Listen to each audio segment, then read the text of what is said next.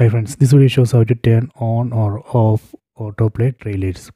Please don't forget to subscribe my channel. Please like and share the video. First you go to settings. Select the settings app icon. Go down, select accounts and sign in. Then select Google TV account. Go down and set autoplay trailers. You can see right now it's off. Let me turn on autoplay trailers.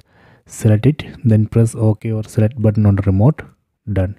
So now I have enabled autoplay trailers. So if you want to disable, again select it, then press OK or select button on the remote. Done. This way we can turn on or off autoplay trailers. I recommend to disable autoplay trailers because that way we can save some data. Otherwise it would automatically play trailers whenever we go to home page. So if you don't like that feature, we can disable it like this. So please check it.